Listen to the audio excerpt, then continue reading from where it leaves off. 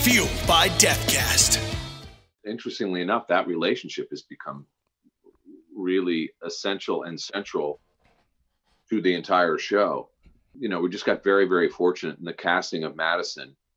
You know, I as a colleague have had the pleasure and the privilege to not only see her character grow, but to see her grow as an artist, as an actor, from a young girl to a young woman.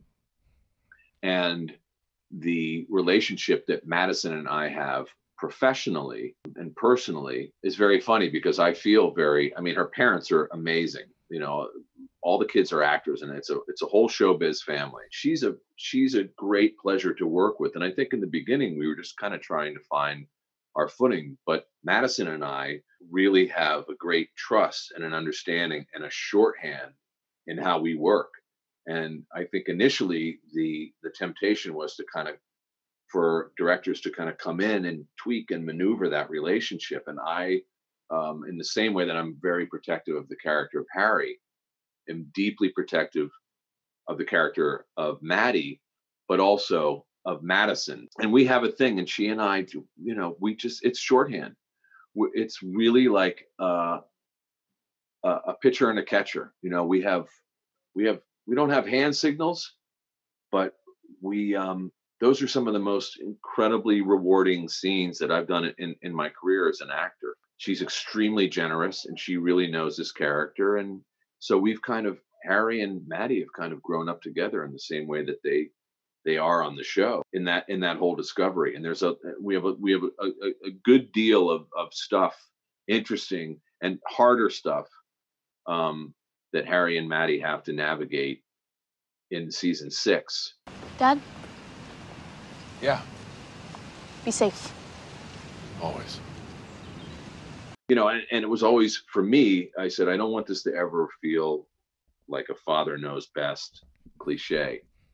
Harry doesn't know jack shit about being a parent. He's not been in her life as a parent, and they don't come with instructions.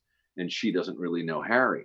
And so it's been beautiful the way the writers have created that deeply nuanced relationship between these two without ever falling into the pitfalls of being cliche. It's actually quite the opposite. I mean, it gets really uncomfortable and very awkward, and they exchange frustration and anger with each other, but it's rooted in reality.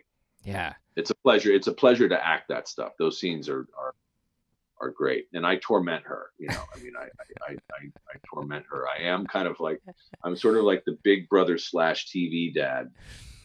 I always give her trouble about her personal life, which is she has a great personal life and a really, really sweet boyfriend.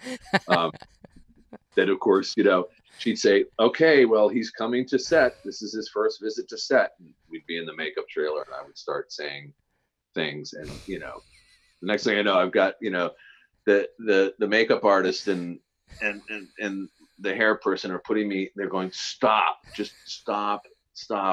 And she's going like, oh, let him say whatever he wants to say. You know, he's not going to say any of those things at all. He would never, ever embarrass me. But then there's a small part of her that goes, will he do one of those little things?